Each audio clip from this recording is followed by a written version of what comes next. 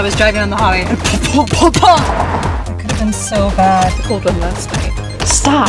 I think it's broken. No hate to Nebraska. The police came up beside me and said, because you don't want everyone to watch you struggle.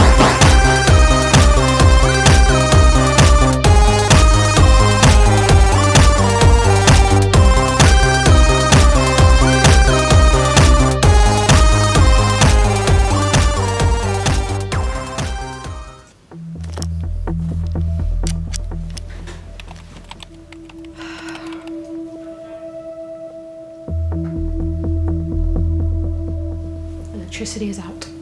The only reason I came and stayed at this shitty motel.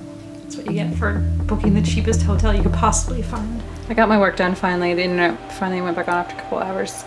And I slept a little bit. It smells very strange in here.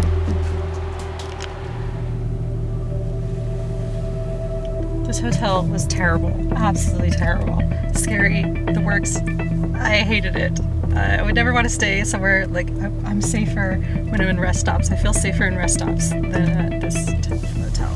It is so windy here. I think I'm in Kansas. I don't know where I'm at. I was driving on the highway and like a giant was landing on my car. It was my tire on top. And so I pulled over at this exit, and lo and behold, the strap had completely loosened and was barely hanging on. That could have been so bad. So I'm taking it off the roof now, putting it in the lap. God damn it.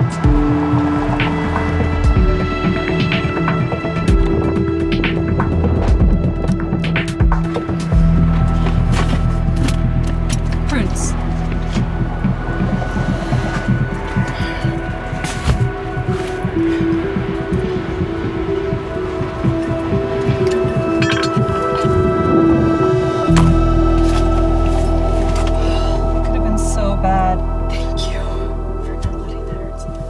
I don't have to worry about that anymore. Where am I?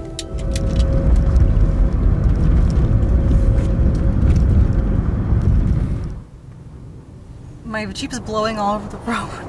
I don't want to drive in this wind, but I don't know when it's going to stop or if it will. I think I'm nearly in Nebraska. I don't even think I went through Kansas, but I feel like this is very Kansas weather. As I'm sitting here, I'm just like kind of rocking.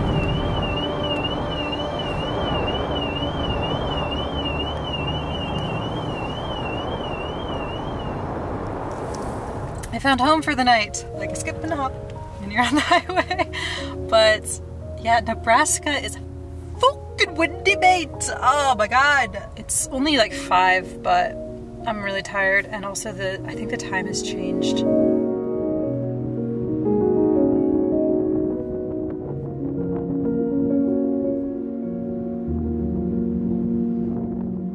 Right, so I have my little setup set up again for tonight. And I don't feel quite as secure at this rest stop as the other one because it's right near the highway, but also because the semi-trucks are right beside me on this side.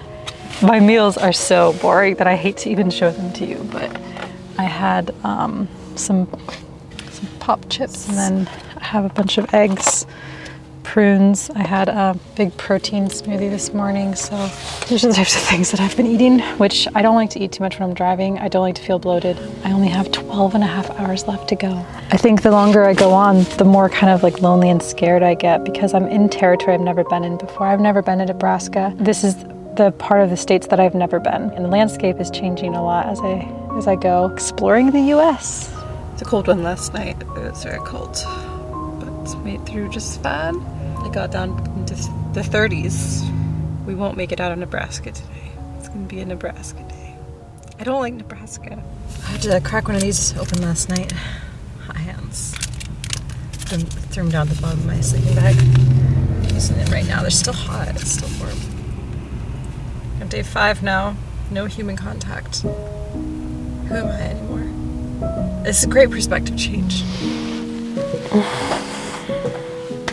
I got another hotel. I've been keeping up with doing a hotel every other day and sleeping at rest stops every other day. So tonight, that means that I have to sleep at another rest stop, which is getting a little inconvenient because I now have to place my tire up on the roof before I can even, do everything, but we're almost there. Tomorrow we'll arrive there. It's strange, I've been out on the road for like a whole week now, It's just a different reality, and I feel like I'm gonna feel so lost once I get there. I'm like, now what? I'm gonna miss the road a little bit, but not yet because I still have a lot of driving to do. Let's get a little workout in, but first I'm gonna make some coffee.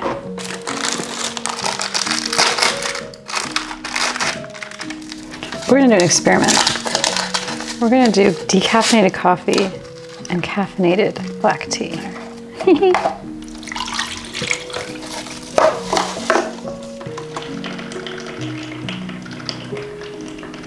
Stop. I just spilled it everywhere trying to stop this thing.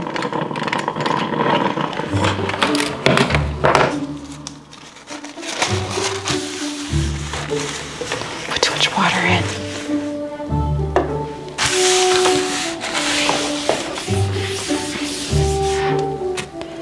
This doesn't even look tasty. I don't even like coffee like this anymore. Oh, that's terrible.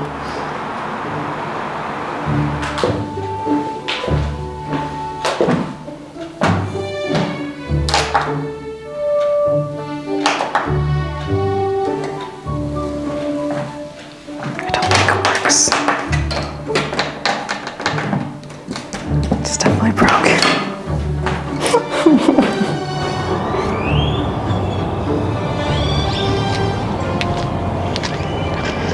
This is what I think of when I think of Nebraska. I don't think of Nebraska, to be honest. No hate to Nebraska. But the territory is starting to change now. It's very interesting. This is like the transitional state.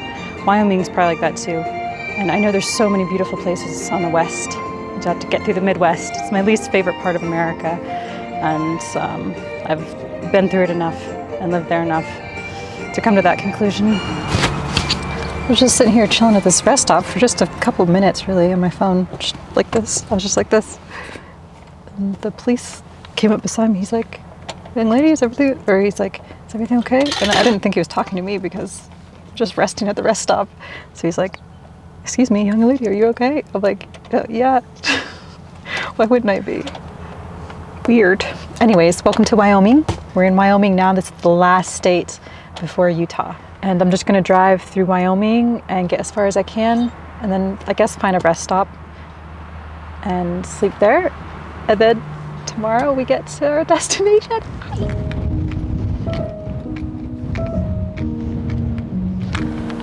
So I'm at this rest stop, but they have a walking trail. The scenery has definitely changed. You know, we're in the territory of rattlesnakes and rock formations, prairie stuff, you know? It's good to get a walk in. I've never been to Wyoming before.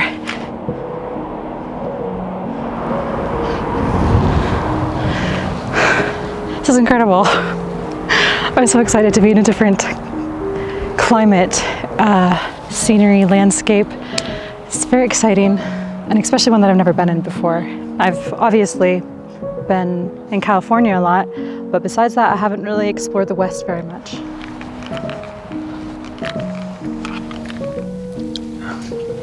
I got like cups of rice that you're supposed to like microwave and put with things, but I have no way to heat it up right now, and I was hungry, so I just put some water and salt in it and ate it like that. It wasn't really good, but sometimes you just gotta eat to live. I don't like fancy food. I don't like takeout. I don't like food with lots of stuff in it. Of course it tastes good, but it always makes me feel sick, and especially when I'm driving, I have to have a very simple diet, and I feel so much better on that type of diet. And we're so close to Utah. We're like 6 hours away now. I am in the process of a brand deal, and I don't have an address, so I had to get a temporary address out there through like a service, and I need to pick up that package as soon as possible because it's been delivered there to do my sponsorship. It's really hard to work on the go like that, but I figured it out. I'm gonna drive to one more rest stop if I can find one. It's day 6 or something. I don't even think I can go back. I don't have normal life anymore. There's no normal life to go back to. It's so strange. I feel like I'm in a whole different world. It's so cold. The mountains are beautiful. The landscape has dramatically changed now. We are 5 hours away from Utah, and it's gorgeous. I don't know if I'm allowed to stay at this rest stop tonight, but I know it's gonna be a really cold night if I do. Wow, it's breathtaking. There's Yuki amidst all the truck drivers. Rest stop bathrooms. What should I do? Should I keep driving? I don't know where the next rest stop will be. I don't really want to sleep here tonight. I'm the only vehicle here that's not a semi-truck. But there's no more rest stops for hours. I didn't get any food. I had a Cliff Bar. Like, I'm spending so much money on gas. I can't even describe how much money I'm spending on gas. Like $100 a day just on gas. And adding hotels on top of that, it's been very expensive. This is my last day out on the road, so I feel like I should be able to do this. I have to stay here tonight because there's not even hotels around, like, for miles and miles. And also the hotels that are around are too expensive for me to afford. This area is very barren, you know, there's not anything for a long time. This is the Wyoming stretch in 180. I feel vulnerable out here, especially just because it's very cold and you just don't know who you can trust and if you're safe. It just seems like I'm the only girl here. I just feel like this is a lot of men around. I'm just in my little car. I don't really have any food. I have 2 bananas, which that'll hold me over for the night. We'll just have to get food tomorrow. I do have my little other rice cup, but that was not good to eat like that, so my rations are low. Buenos dias, mi amigos. It's a hermosa morning. It's a beautiful morning. It's cold, but yeah, I was all worried and everything last night for no reason. Everything's fine, laid down. I mean, no, I don't get the best quality sleep, but everything is fine. It's 6 o'clock and the sun is rising. Oh, it looks so pretty over there. I still try to keep a morning routine. I like to do oil pulling. Everything is very much more inconvenient when you're living in your car, but I still think it's very important, especially as humans, to keep some sort of routine. So I do my oil pulling, I, wash my face, try to bathe as much as possible and brush my teeth and put on a little bit of makeup and sunblock and all that stuff. But it's a long process because I have to take down all my stuff to get changed in here. It's just more inconvenient.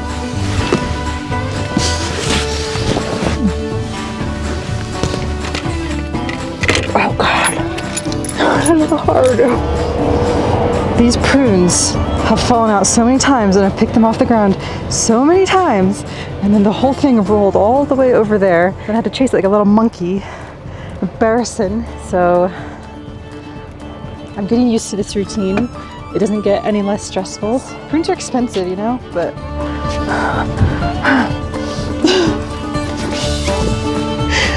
it's so glamorous.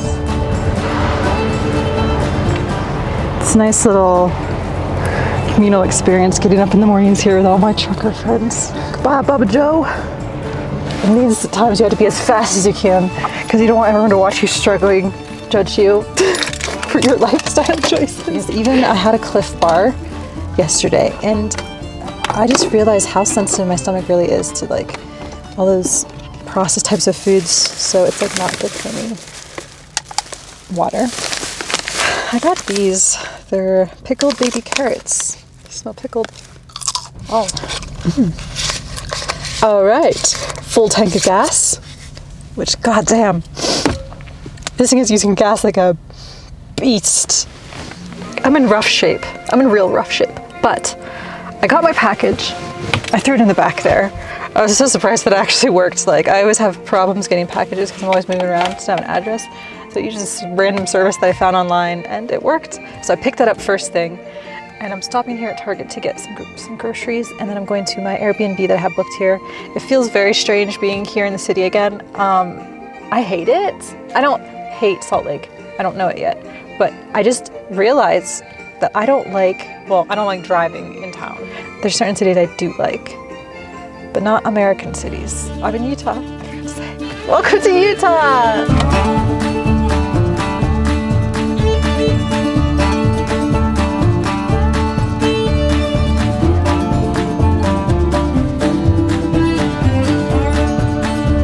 It's so cool that the mountains are just lining the background. It's amazing. Oh, sticky. This is the next day. I am at my Airbnb, which is an Airstream. I've always wanted to live in an air. If I was to live somewhere, I'd want to live in an Airstream on some sort of land or something. So I thought it would be cool to stay in an Airstream for a while, like a vintage one. I'm actually out here doing my makeup because I prefer it in my car now, and I just wanted to just crawl back in here and just be in here because I like it. And I'm sad because while I was driving, basically coming right into Salt Lake City, the creaking on the side of my, the driver's side, and it would just do that occasionally here and there. So I was like, okay, but it did it for a while then. And I'm like, okay, that's definitely something to do with probably the suspension. Just thinking about having to go into the garage again, how much that's gonna cost. It's stressful having a vehicle, it's stressful. You know, freedom comes at a cost, I suppose, but it's just possible. There's so many possibilities for her to break down and leave me stranded in a place where I know no one. But then I think, you know, I don't know anyone anywhere, anytime I'm anywhere. I think my eyes are like sunburnt or something. It's not a glamorous life, but it's actually a life that I really like, more than I even thought that I would. And I'd love to keep doing it. It has not been cheap to get here. It is expensive to just travel around willy-nilly. I'm pretty irresponsible with the way that I do it, but stay extraterrestrial. Thank you so much for coming with me on this grand adventure. I'll see you in the next video. Bye.